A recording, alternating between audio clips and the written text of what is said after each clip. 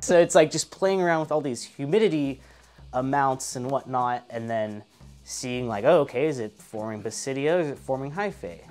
So this is actually like a really, this should be an answer for a lot of where people's cultivation problems were coming from.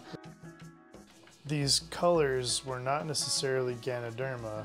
Like yellow Reishi was like sulfur shelf, you know, like there was these different mushrooms that fit into this like polypore sect of colors, but red was the only one that had been determined as like a Ganoderma. Before 2070 BC, Shennong was in ruling.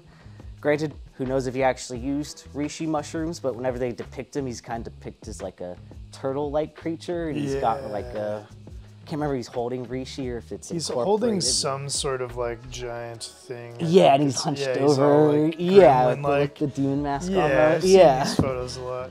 And I'm so so glad I took art history. yeah, there we go.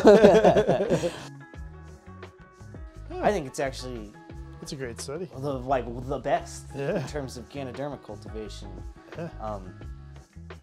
Yeah. So it didn't fucking matter.